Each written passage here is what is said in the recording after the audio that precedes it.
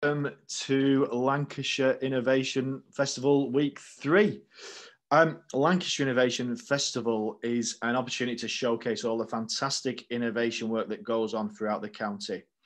During the month of October, we have a wide range of talks, seminars, workshops, networking sessions and panel discussions for everyone to join in with. You can find out more at lancashireinnovationfestival.co.uk.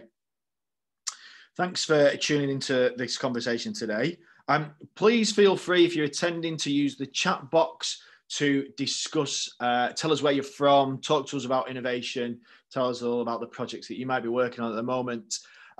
Please also use the box marked Q&A to fire your questions to the audience, to the panel, and our chair will manage those questions as we go throughout. Make sure as well that when you do use the chat box, you make sure it's selected to panelists and all attendees so everybody could see the conversation. You can also follow the chat on Twitter using the hashtag LANIF2020 to keep up to date with everything that's going on. So this morning, without any further ado, I'm now going to hand you over to Ben Holliday from Future Gov, who will be chairing our conversation around innovation in the public sector. Over to you, Ben. Brilliant, thank you, Dan. Good morning, everybody. Fantastic to be here. So just to briefly introduce myself, and then I'll introduce the people joining us this morning as part of our panel. So I'm the Chief Design Officer at Future Gov. So we're an agency that supports change across the public sector. We work with local government, central government and health organisations, as well as with local communities and the voluntary and charity sectors. So we're very much a team made up of specialists in areas like design, research, data and insight and technology. And really our focus is always about kind of this belief that public institutions can be the catalyst for change. So playing a really vital role in how we radically improve outcomes for communities, for citizens in the 21st century, how we respond to some of the unique challenges that we're facing as a public sector at the moment as well.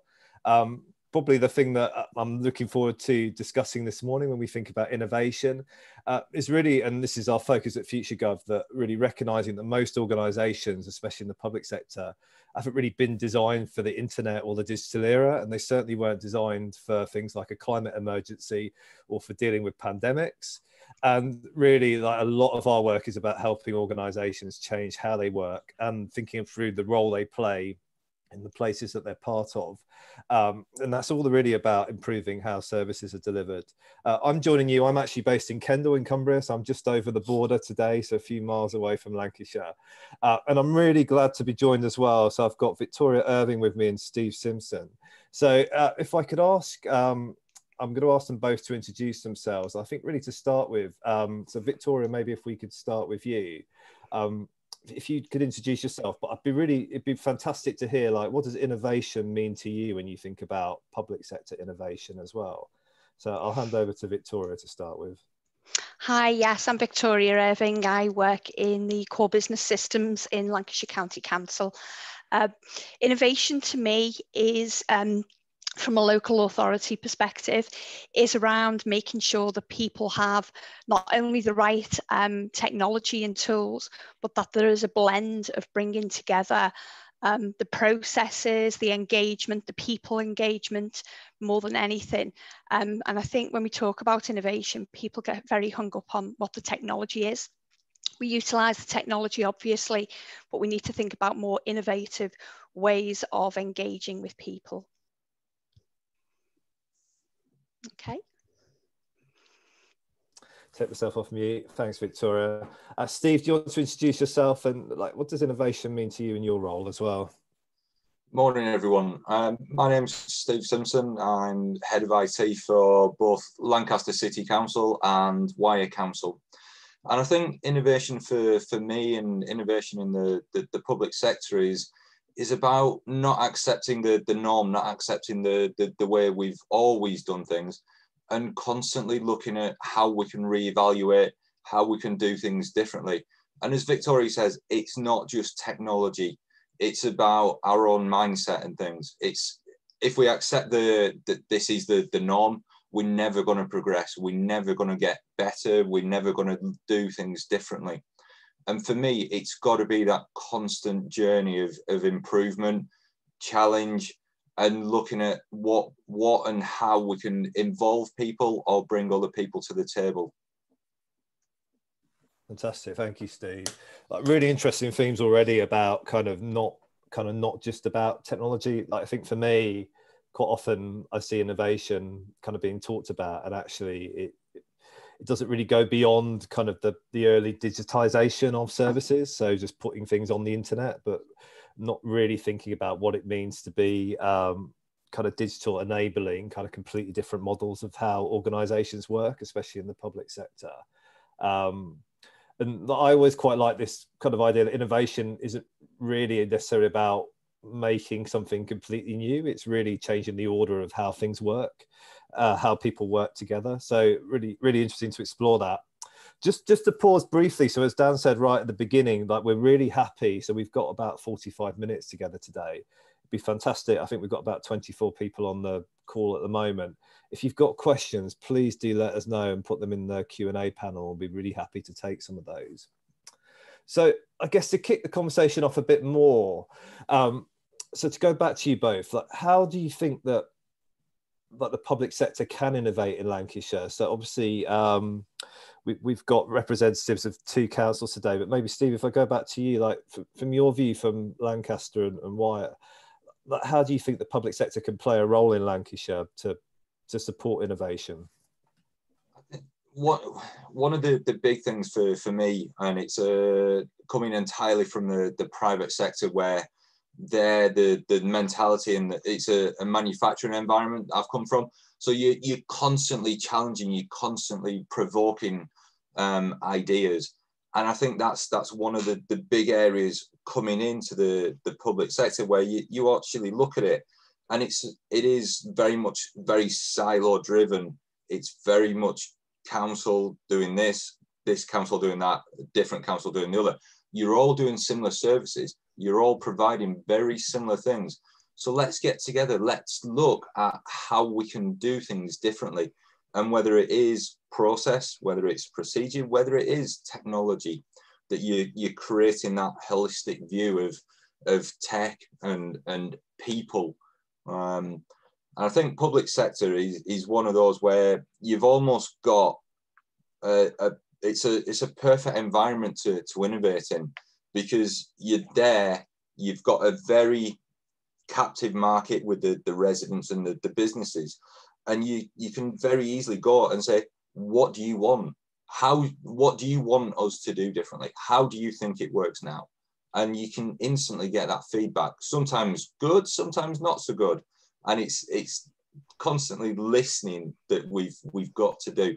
And I think that's probably, whilst it's not strictly innovation, listening to people, it certainly is something that helps drive that innovative streak within people, within teams, and within organisations. Okay, I'll just add to that, really, in terms of what Steve said there about the listening. It's absolutely key that we start off with people. There's a lot of overuse of the phrase technology first or digital first. In fact, really, technology and digital should come last. It should be about people first, looking at solutions, looking at how we can change the lives of and improve the lives of our citizens.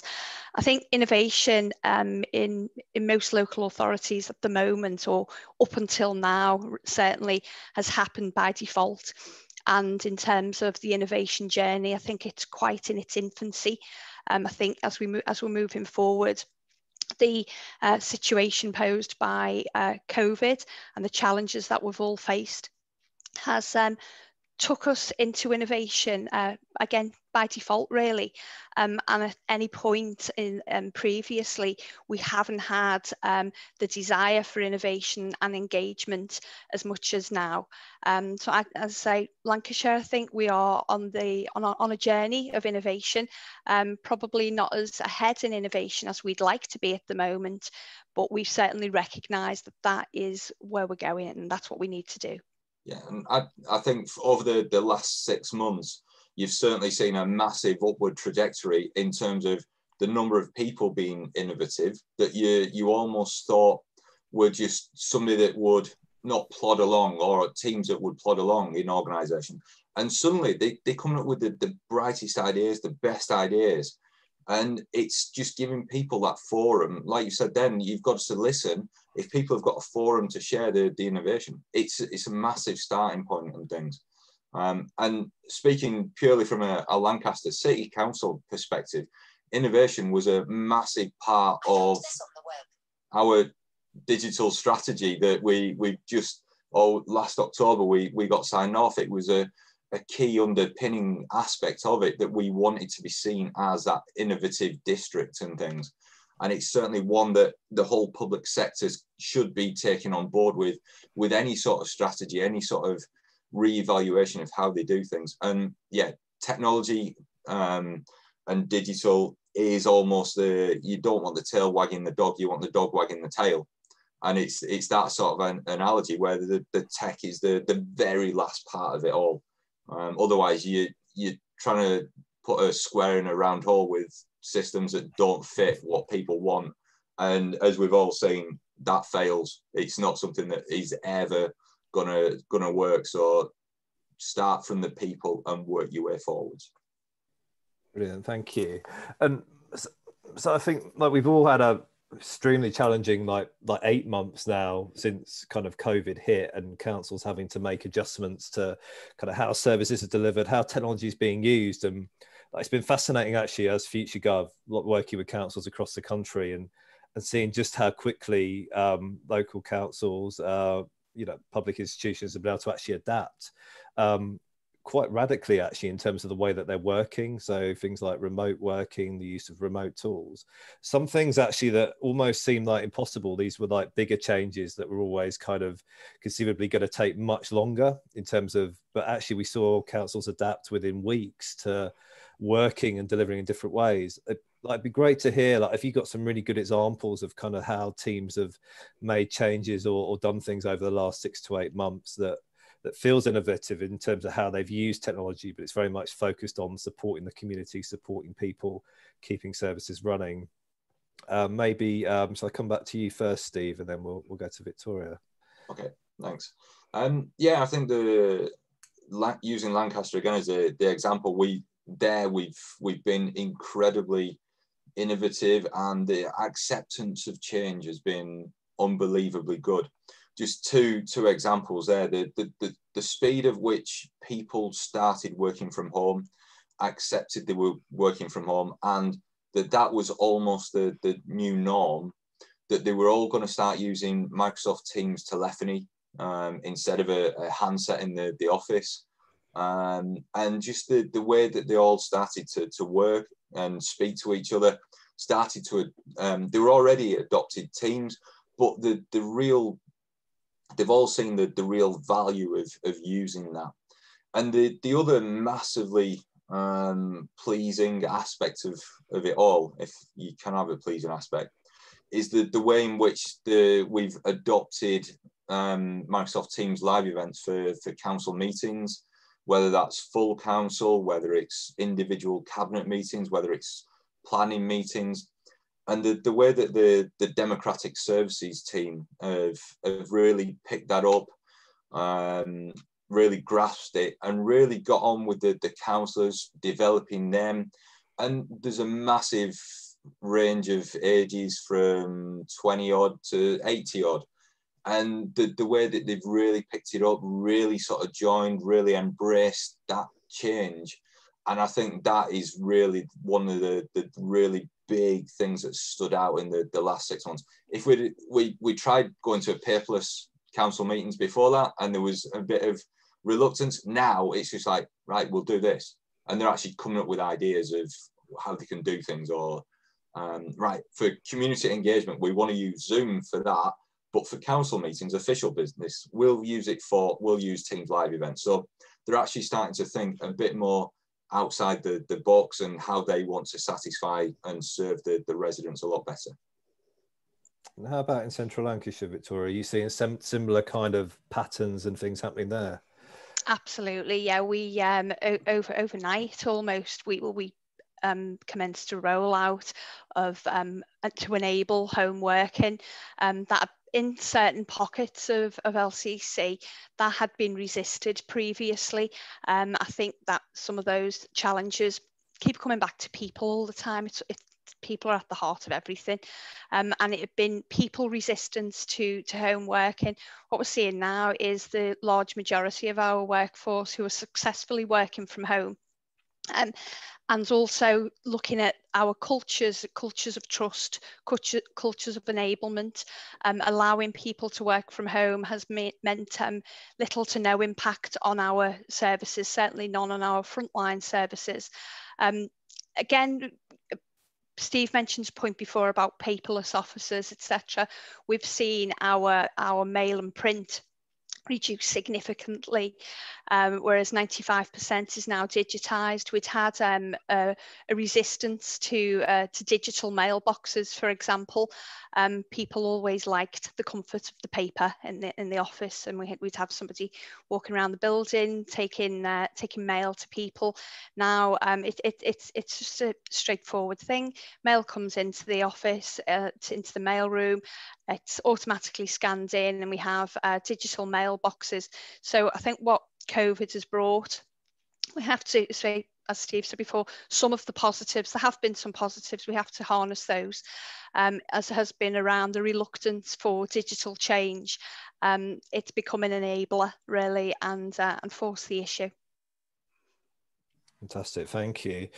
I was going to ask as well, like we mentioned silos before, and traditionally like teams not maybe working in a more holistic way when you think about end-to-end services and how we deliver the best possible service and outcome and support people in the right ways in our communities. And we talked a lot about listening to people. Like, how has that kind of changed over the last 8 months? Are we seeing changes in how like those silos are breaking down? Is that a type of innovation that you're starting to see? Maybe go back to Victoria first. So sorry, Ben, could you just repeat the question? Yeah, so broadly thinking, like I think early on in the introduction we talked about listening to people, taking a more holistic view of services, things like processes, procedures, joining up ways of working. Like it might even be in terms of how we're starting to see changes, and I know I've seen this in terms of how councils are working in a different way with communities, with voluntary sector, with businesses as well. Are you seeing any kind of patterns there, or like what's starting to happen in Lancashire from your view in terms of because of the last 8 months, and it might have even been because of the climate emergency before then? Yeah, I think what we do have is a lot more cell working. There's a lot more groups of people who are joining up with each other who historically wouldn't have done. I think communication has increased. I think to some extent communication has increased to the point where it's over what we need, and I think we need to, as we're transitioning, look at what that balance needs to be, look at what that healthy balance needs to be. People are communicating a lot more. There's a lot more cell work, a lot more engagement of teams, cross working happening at the moment, and a lot of that is mostly around initiatives to support those who are most in need. So there's the cell work, there's a lot more multi-agency work happening as well. The multi-agency side of that's really interesting. Like, do you think the role of the council is changing when we think about like innovation and kind of how services are being delivered now? I don't see that the role of the council is changing. I see that it's more engaged and more receptive. We haven't yet rolled out Microsoft Office or Teams. We're just commencing that journey now. We had rolled out Microsoft Teams in island mode, and that was the issue was forced really because some of our partner agencies, the courts and Lancashire Constabulary, they facilitate all of their meetings using Microsoft Teams. So we've had, I suppose, a bit of a unique rollout to Microsoft Office and Teams by going island mode with Teams first. But that was forced by the situation that we were in. Okay, how about you, Steve? Like, what are you seeing in terms of changes to ways of working? And I think you made the original point actually about silos and like how you break out of that. Yeah, definitely. With the initial response from both organisations, it's been very much right. We'll bring everybody together that that could have any impact on this. We'll create a central response team, and those teams have stuck together. Communication between them all is done via Teams.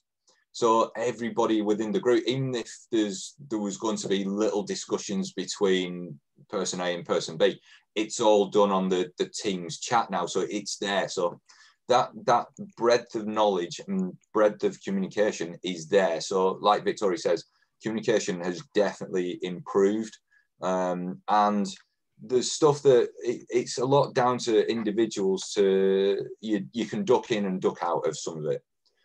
So it's there if you want it. If you're too busy doing other stuff, then you don't need to.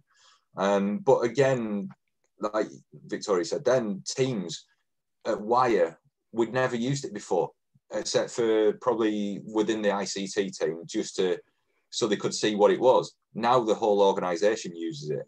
And it was kind of at the initial onset of the whole pandemic, we created 4 food banks, 4 community hub type things, created separate teams for each one, dragged people in from around the organisation that had never used it before. And then one down in Fleetwood started to be the actual lead in that, saying, this is how we want to use it, this is how we should do it. And they started sharing that knowledge. So I think it's down to, like we said before, and I think Jonathan's mentioned on the chat there, it should be people first. People drive the innovation. It's not technology, because technology can't drive itself. Much as we all want it to, it makes our jobs a hell of a lot easier. But it is just down to the individuals to do it. But breaking down those silos and getting people talking is the best way of doing it, and delivering and enhancing the services that we want to offer. And Victoria, going on to that digital mail, that's exactly what we were talking about doing the start of the year in Lancaster, and it's still stuff that we're still talking about doing at the moment to try and help out and try and improve that flow, because everybody's working from home. I think we've got 1 or 2 offices open, very small scale. So post will go in and it'll just sit there on your desk for months until we're back in the office, if we're ever back.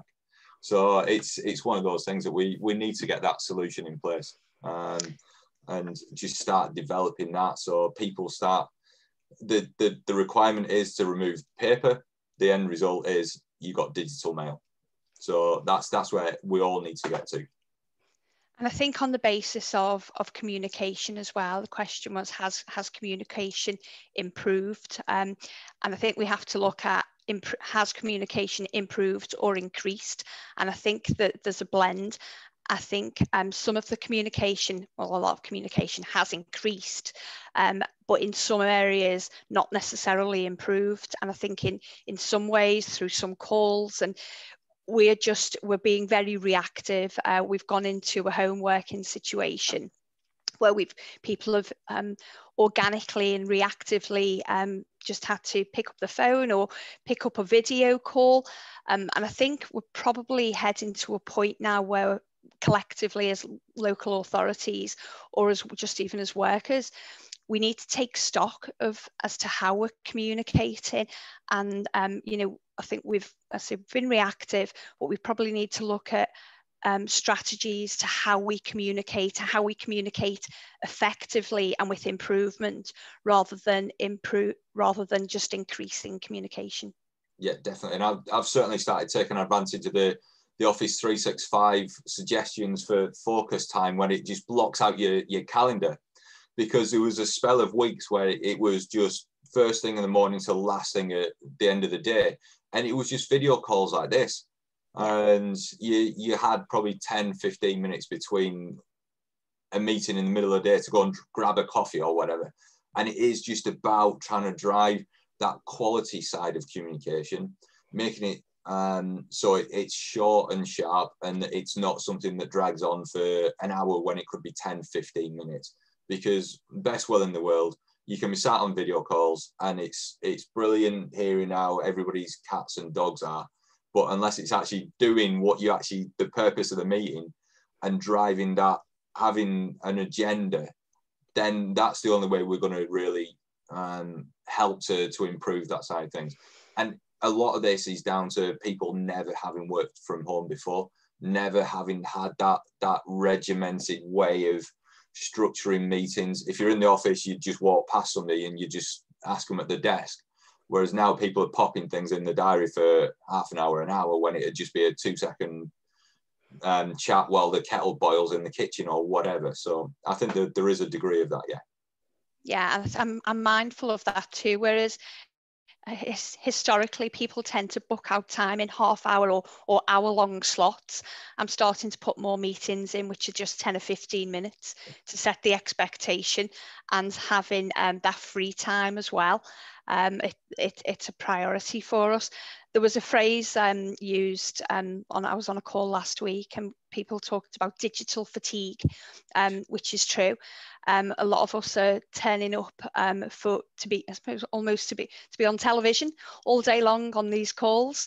And for some people, they're struggling with it, and there's an expectation that people will go onto a video call when they may be more comfortable some days with just a voice call. And I think we need to offer that up.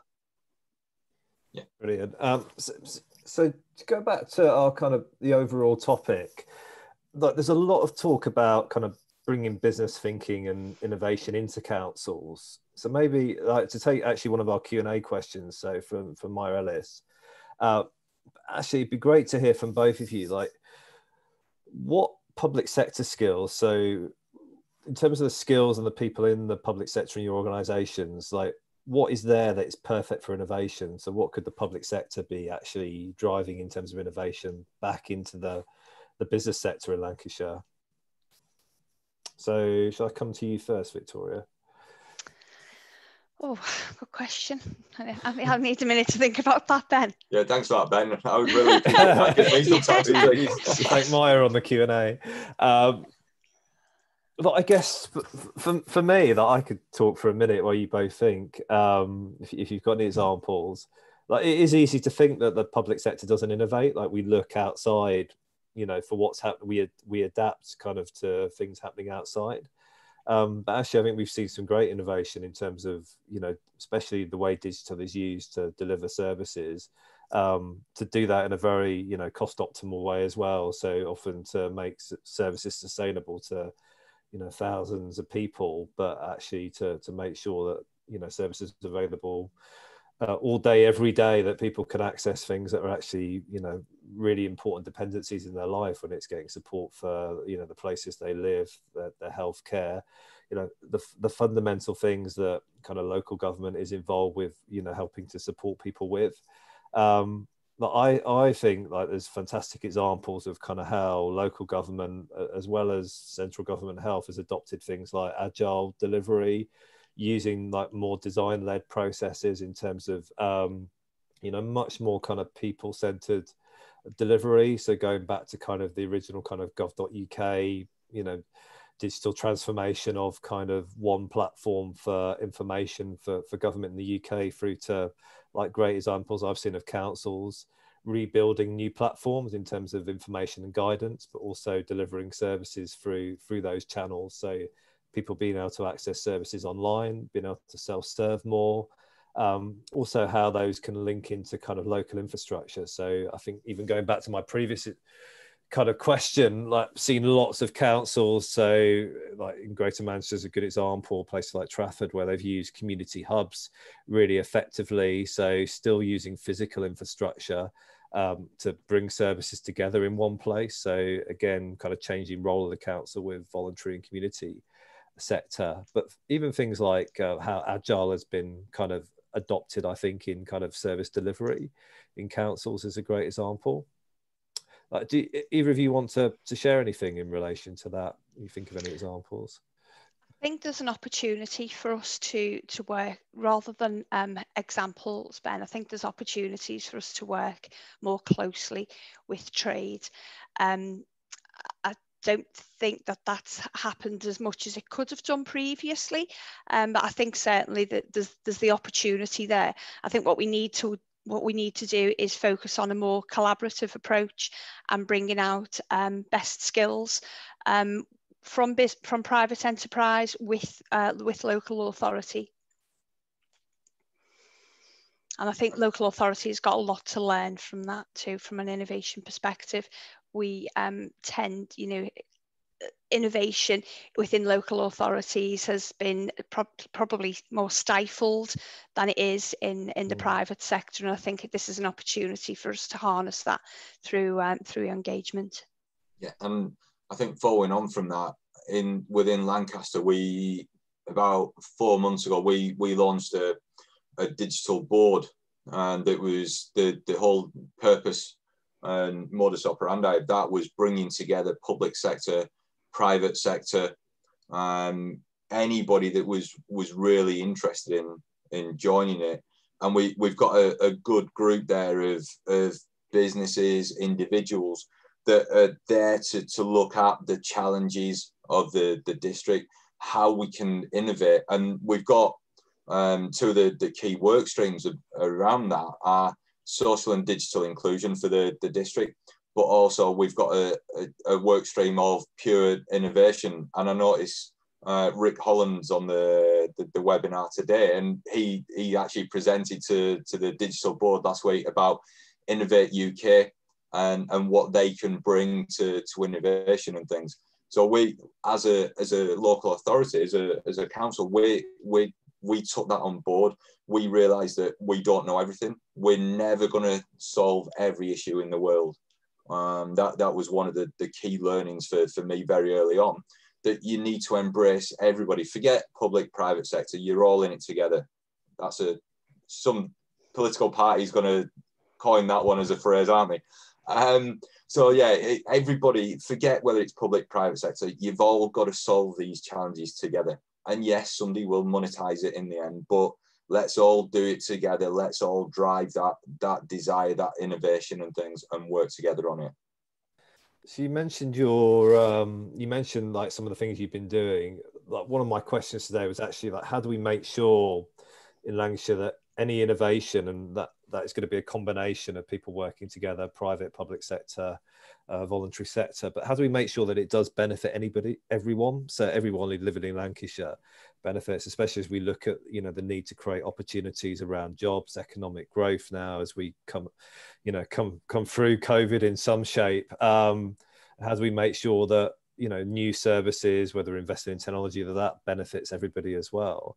Like Victoria, have you got any other examples of kind of what you're doing in Central Lancashire, kind of building on what Steve just shared? I think it's more around how we tune in to what's happening and what the challenges are, and then how we validate.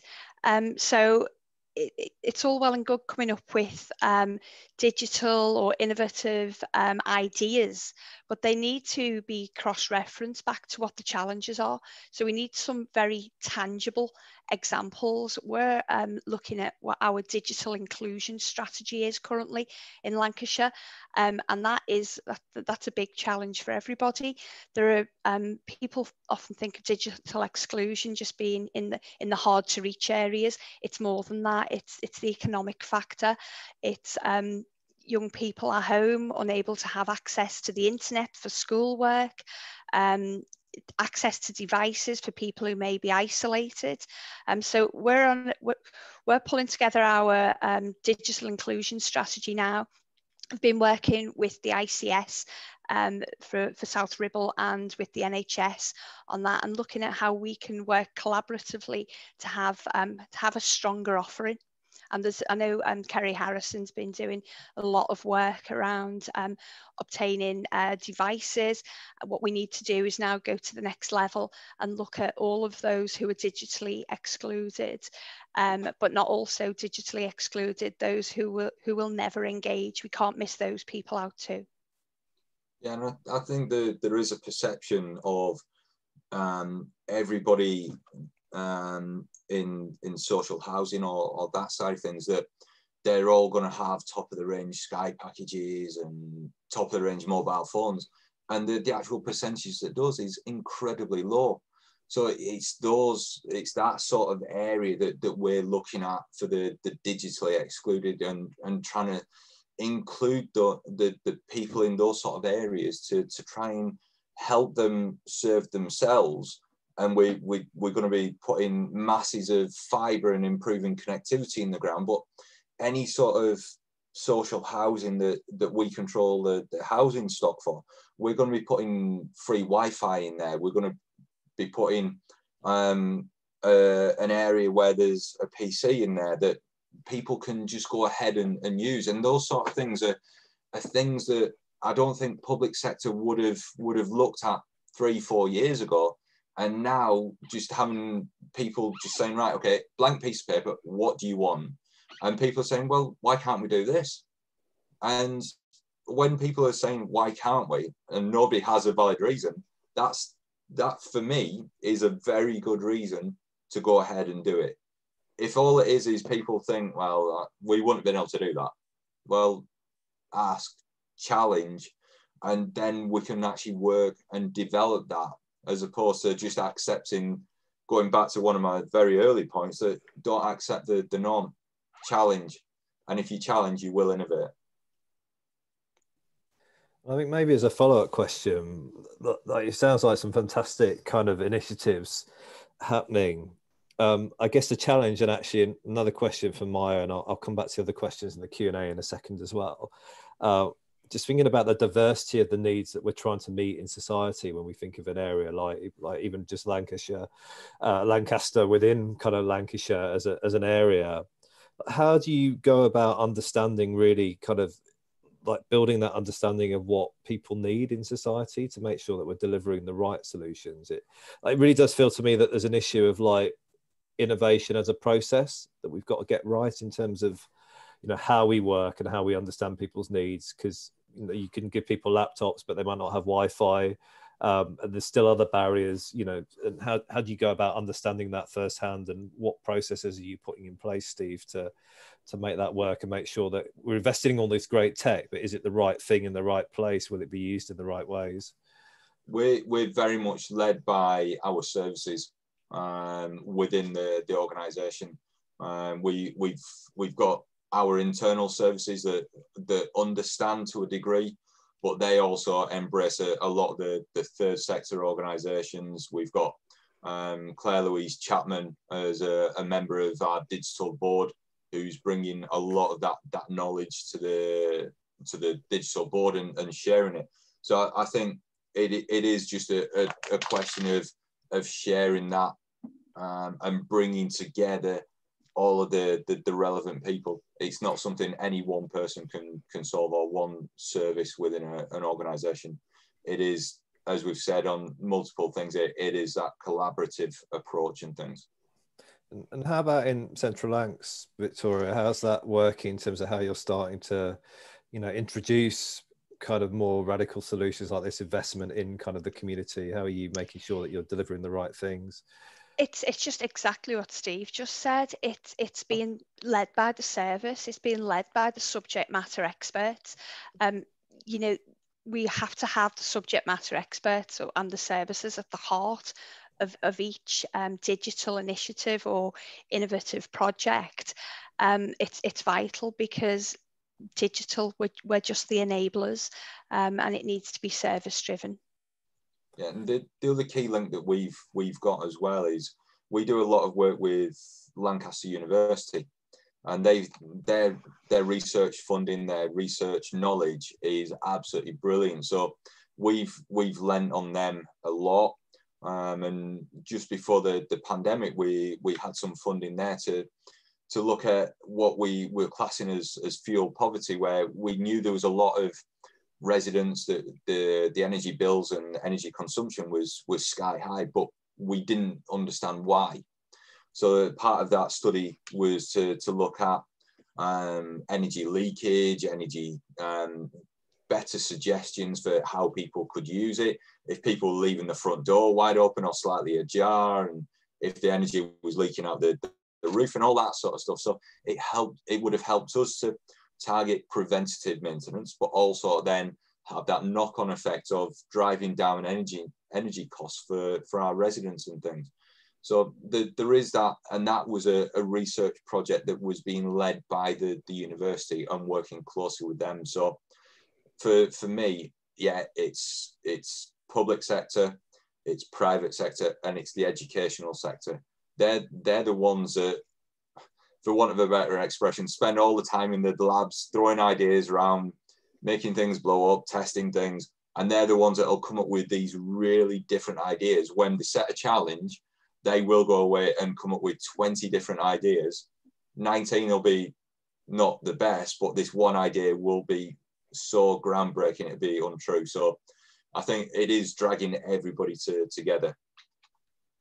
Fantastic. Well, I guess the thing I would add from kind of my experience of like working across the public sector as well is that there's only so much we can learn before we actually commit to doing something when we're working with communities and trying to meet people's needs in the right way. And I very much think of it as a design process, and design really being a way of like learning by doing. So actually, what can we prototype? What changes can we make to a service? What can we introduce in terms of technology kind of opportunities into people's lives? But then how do we quickly and iteratively respond to that? So how do we actually learn through evaluating what's happening? So designing new service models, but actually seeing how they work and being kind of set up in a way that allows us to quickly make changes and adapt to the kind of constant change that's happening in people's lives as well. Quite often, do you think the public sector is a bit risk averse to trying things like that and innovating, or you think they're really starting to grasp it now and change? So I think there's some great examples kind of emerging, and like there's good examples of kind of where councils in different service areas are starting to innovate in that way. But I think like design as a process can be a way of like reducing that risk. So like we did a lot with kind of like a lot of what we're doing is actually not knowing what the right solution is until actually it comes into contact with the real world, because the reality of people's lives and their needs is messy, and different kind of extremes of kind of circumstances, you know, create challenges. And that's why our service teams, our frontline teams, are so skilled and so necessary to kind of being able to meet people's needs, and how you give them the right tools and technologies and the adaptability within that is kind of determines the success of that, I think. But I think introducing things like agile ways of kind of learning, you know, by doing, like prototyping for me is the kind of key part of that. So how, you know, if it's about introducing laptops and Wi-Fi, like what is the quickest, cheapest way that we can test some of those assumptions we're making when we're starting to introduce tools and technologies into a community space or into social housing? How can we make sure that we reduce the risk of essentially like investing in the wrong technologies, or, you know, putting in the wrong solutions at the wrong kind of point? And quite often it's about really understanding the end-to-end journey that somebody's going through when they have a situation in their lives, and the role that the council plays in that as well. But yeah, I think across lots of councils, there's great examples of starting to take a different approach to managing risk through actually it is more agile ways of working. So saying like, what is the smallest thing we can do to incrementally test some of the assumptions that we're making? Like, how do we make this into a hypothesis when we're saying it's a new business model? It's a new set of kind of, you know, it's a new set of things that we're doing in terms of delivering these, you know, whether it's delivering, you know, adult services, children's services, housing services. But prototyping doesn't just have to be like digital tools. Like we've seen really interesting work in the last year where we've seen kind of housing teams prototype kind of new ways of working. So almost setting up like a sub team where they're working in different ways with other council teams to break down silos. And again, you can take a very hypothesis kind of led approach to that, and it doesn't have to cost a lot of money. You could even prototype technology in a very kind of cheap, accessible way without getting into large IT procurement. To make sure, again, you know, really what we're wanting to do is inform our decision making, whether it's build or buy when it comes to IT, with as much evidence as possible that we can build through doing good user research, good discovery, going through some sort of prototyping process where we work with the people that are actually going to experience the service. But how do you feel about that, Steve? Because you're at the kind of front line of like delivering IT. Like, do you have that kind of tension with it, like like the sector being very risk averse in terms of what you can do? To an extent, I think sometimes it is, because setting up proof of concept and just trying something when you don't have a very specific defined project is a lot more challenging public sector than private sector. Manufacturing background, yeah, if we wanted to try something, we'd just go ahead and do it. It'd just be like, yeah, come on, let's spend 20, 30, 40 grand on something. Public sector now, I think if we wanted to spend 20 grand doing a proof of concept, it would be very difficult because of the sign-off loops, the validation, that actually we can't just spend 20 grand of public money without having something tangible on the end of it. So I think to a degree, there's an element of being risk averse, but if you do the upfront work, like you say, then you can almost get to the point where it is a proof of concept and it is something new and challenging, but you've also got a weight of evidence behind to kind of give that sort of 75% justification for doing it, as opposed to the 100% business need. So I think that there is definitely an element of risk averse, but it's knowing what levers to pull and what buttons to press to actually do it. So moving to Teams telephony was one of those for us that we knew was going to be an expensive thing potentially, but we got to a point where we'd done it as part of an agile working project that we said, right, okay, this is going to be a big project potentially. So let's throw all of our eggs in one basket and move to this. And then as soon as you get that groundswell of opinion, you get to that 75% of people saying, yeah, this is brilliant. And then by that point, you can just go, right, I'm going to spend X amount doing it elsewhere. So I think, yeah, you've kind of got to know buttons to press and levers to pull on that. And I think as well, to mitigate the risk, it's around having those projects front loaded with the right analysis, the right business analysis, understanding what the challenge is and how the potential solution matches to the challenge and the tangible outputs from that. We mentioned before around engagement. Absolutely vital that we engage with the frontline services and understand what the impact of our innovation is. But to answer your question, yes, I do think in general, public sector is generally risk averse. There are a number of reasons for that. Lancashire have set out on our improvement journey. We've got an organisational change directorate in place, and I think that's been something that's been recognised and identified, and we have plans to improve. Brilliant. Yeah, and like in a way we could have another hour's conversation, I think, just about like how to think about kind of moving past that risk aversion, especially when we're talking about the need for more radical models of how government works at a local level.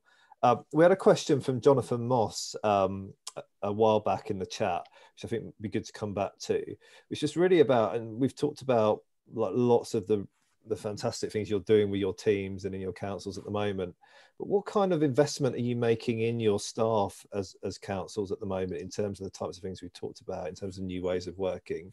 Like what kind of investment is there to, you know, create the right kind of strategic thinking, those communication skills you've talked about, Victoria, and the kind of creative leadership that maybe we need to move past? Like we talked about mindsets right at the start as well, so we talk about like risk is a mindset, I think, as well, in terms of how you design and how you develop the right processes for enabling service areas. Maybe should we start with you, Victoria? Yeah, so we've set up our organisational change directorate, which has looked at the council, looked at where we need to improve, and beginning to identify how we need to change as a local authority. A lot of that isn't just about the tech, it's around the vision, it's around the people. There will be appointing change agents as well, which will look at not only how we need to adapt from a digital perspective or with innovation, but how people and processes can change. How about you, Steve, at Lancaster? Yeah, I think following on from that, there isn't necessarily from an ICT perspective a monetary investment, but there is a freedom for people to express and come up with ideas, and we will review those and look at those. And it's sometimes just saying to people, this is the objective, this is the business process that we want to improve or whatever, and just putting the power in the individual or the people to actually go away and come up with ideas. I think culturally, from a Lancaster and a Wyatt perspective, that's been something that hasn't necessarily been there before in the ICT side of things. I think it's something where it's kind of, right, this is the idea from the head honcho, and this is how you do it. Crack on. I'm completely not like that. I would rather the teams come up with the idea. I want them to actually do that and reevaluate things. I'll speak to the organisation, the business, and find out a business process or the objective, and it's down to the guys to come up with this solution. I hate coming up with the solutions like that. I'm really not there for that. That's where I've got 30 odd people sat there doing different innovative ideas, different ways of working. And if you give the same objective to 10 different people, you'd probably get 10 different ways of doing it. And that's exactly the sort of environment and culture that I want within my teams, that I want them to have the ability to think and go away and do it themselves, with a relative degree of, going back to what you said before, Ben, about that trial and error behind the scenes as part of a bigger project, that sometimes you do have the ability to do that. So I think for me, it's giving people the freedom and the time to do it. Yeah, it's fostering an environment whereby people feel comfortable to put forward their ideas. Historically, I think within local authorities are very much process driven, and people have a process and they adhere to it and don't deviate. So we need to foster that culture whereby people feel comfortable to put their ideas forward, and people feel comfortable to get it wrong as well, because a lot of the time people don't like to put things forward for fear of not saying the right thing, or something which may not be fully thought through. But we really need to get into that culture where we foster ideas, brainstorming, where it might just be a thought, but it can lead to something with more analysis and more working through. That could be a very tangible output for the local authority by way of a project. I see myself more in those sort of situations as the facilitator, as a person writing on the whiteboard, and documenting what everybody else is saying, and doing it that way, as opposed to saying to people, this is how you're going to do it. I know I don't know everything. I know a very small percentage of what my guys need to know and what they actually do know. So I would quite happily just be that one that asks the questions, and helps them clarify and document what's there and things, and then come to that wider agreement. Fantastic. As these things always do, it's gone really, really quickly this hour, and fantastic conversation. I wonder, just to finish, it'd be great, like, just to give you both a final minute, really, just to reflect on anything you'd want to kind of highlight from the conversation. But like, really fantastic to hear about the work going on at Central Lancashire and also at Lancaster and with your team, Steve.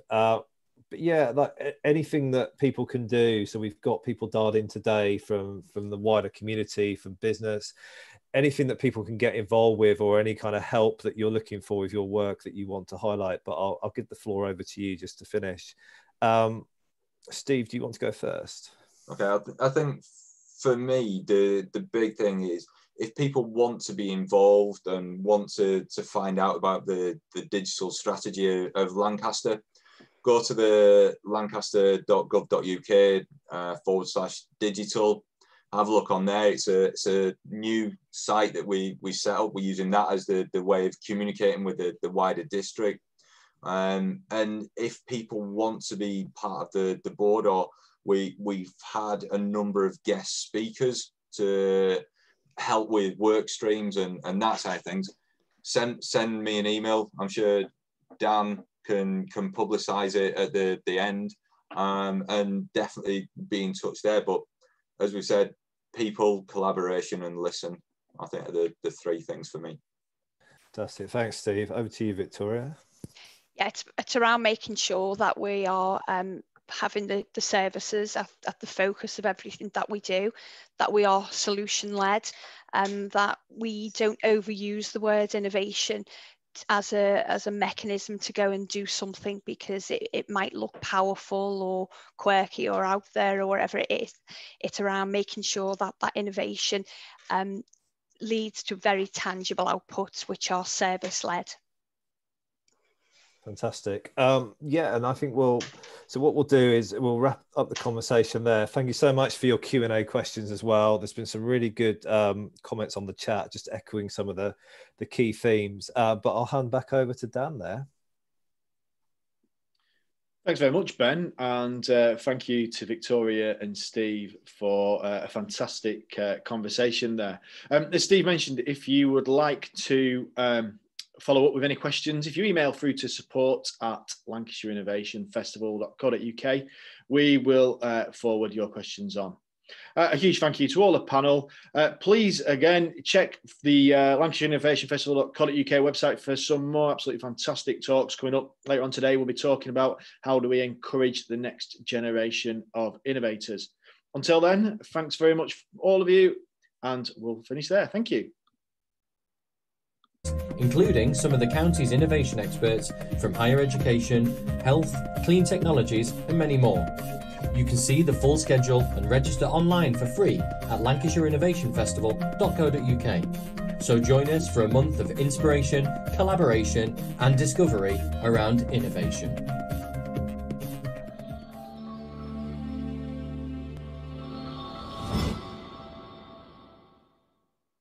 This October, you're invited to explore how you can harness innovation, consider new viewpoints and fresh ideas, and explore how learning, technology, and innovation can come together. This brand new festival will champion some of Lancashire's latest innovations across 25 events, hosted by more than 50 speakers, including some of the county's innovation experts from higher education, health, clean technologies, and many more. You can see the full schedule and register online for free.